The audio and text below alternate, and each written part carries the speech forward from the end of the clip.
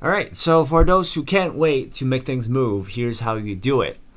First of all, I'm using Live2D Modeler, Cubism 2.0.01. If you're using the older version or the newer version, it's fine because this is also how you make things move. Basically, anyways. So first of all, go to your texture, edit texture, click it, select file, find the file that you need, press open, and press OK. And then here you see your material that you want to make to move. Use this pen tool to select around the object, press OK, and there you go. You have imported the material in. Now you may be wondering how come the parameters are not moving things as you've seen in other videos. Because you have to tell the software where, at what points, under what command would it do whatever transformation. So let's say, for example, first I want to locate in the middle. You can press this blue box here that shows up when you hover over the left side of the buttons. You press it and you see this box here. All right. Now select the material. Click on this big box and you see all the parameters available now. We are working on angle X and angle Y. So at angle X, select add 3 keys. So you see at this bar, at the scale between -30 and 30, there's one point at -30, 0, and +30. Press go to angle Y and also do the same thing, add 3 keys, and press OK. You see green dots now instead of the gray dots, but still nothing is moving your stuff. What you need to do right now, let's say this dot here, you're supposed to locate yourself in the center as the default, right? And you want to move it upwards when you shift this red dot up there. So select the upper dot and then tell the material where it's supposed to be when you do that. So now I move the material up there and I click to the center point again. It goes back down, and I click the upper point, it goes up, and anywhere in between it's going to go to the relative position, the corresponding position. And however, you did the up and down, you still haven't done anything else, all the other ones. So you also have to tell it what's supposed to do when you say go down. Now you point to the bottom dots, and then you can move this down here. All right. Do the same thing for left and right to here, and right side to here. And then now you have the 4 directions. But you still haven't done diagonal. Now there are 2 ways to do it. You can do them manually, individually, or you can go to parameters, symbolize corners, and then do the select angle X. It should be angle X and angle Y by default, but if it isn't, select parameter 1 as angle X, parameter 2 as angle Y, press OK, and now you should have your 8 directions settled. Alright? So this is how you make things move. If you want something more complicated, then go for deformer, because deformer is also one important tool for making things move. First of all, you select the material that you want to be deformed, and then this is going to be a child object. If you click create deformer, you're going to create a parent object that would control all its children. So click on create deformer, work with the curve surface, whatever it's in the rest of the cutoff line, and press OK. You'll see this waffle here, and waffle is all you need to know. What you do with the waffle is that when you select the waffle, you don't see those green dots anymore, because waffle are not supposed to work, or deformers are not supposed to work with the angle X and angle Y, at least not by default. If you select back to your child object with this pointer here, you press the pointer and then you press the select the original object, you'll see the green dots. However, if you select the waffle or deformer, you don't see that same green dots, meaning that only the child knows how it functions within those angle x and angle y that you've told it to do.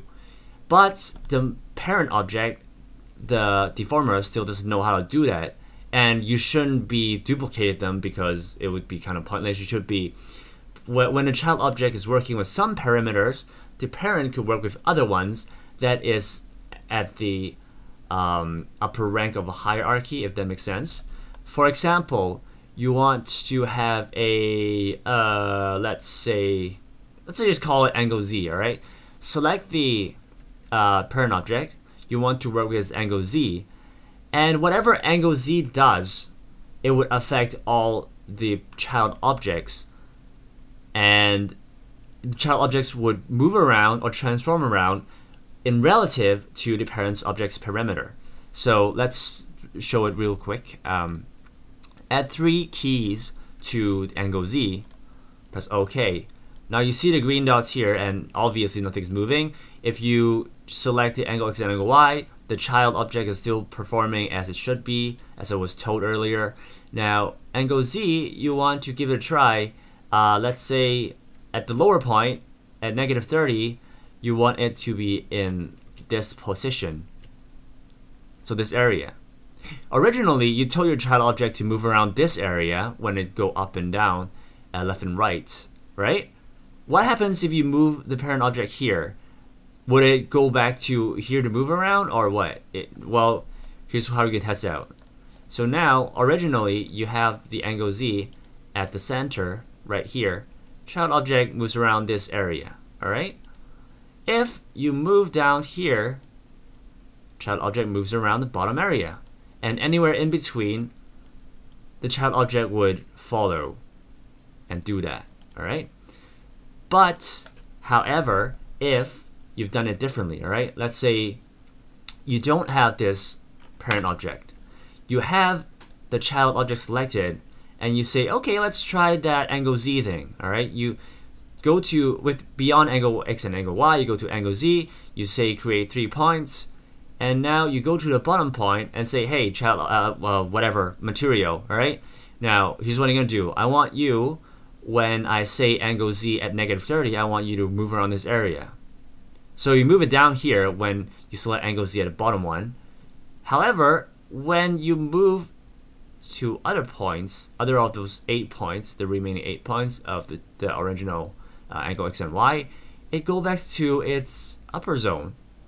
But if you select the center one, then you let's go back to the lower zone, which means that you've only defined when angle x and y equals to 0, 0, and angle z equals to -30, it will be at this location. Which means that you need to do all those 9 of them, or yeah, all the remaining 8 of them.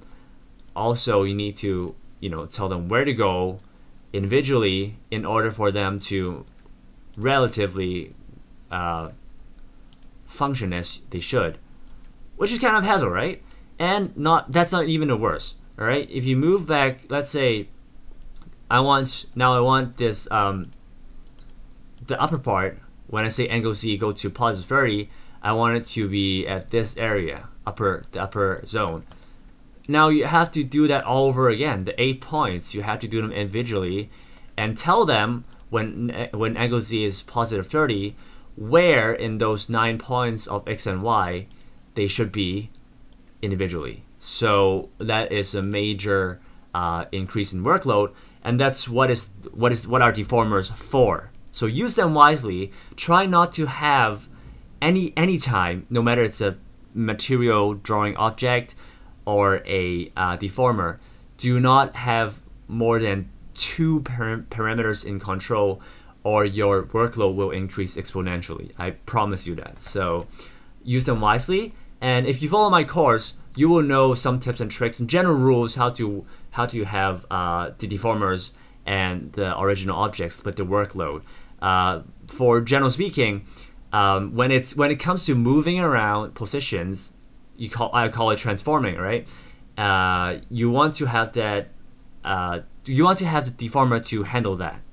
But if it's sort of like changing shape or size then you can have your individual object do that on its own. But we'll talk more about that later on. That is all I have to tell you. If you want to know how to make things move, how to scale things, you will figure it out. All right. So you can start immediately, go nuts with Live2D if you think you can handle it. But if you want to sit around and learn more about it, because I'm pretty sure that within 5 minutes after this video, you will have trouble doing anything at all. So let's get into the real beginner's course. All right, let's talk about theories. Right,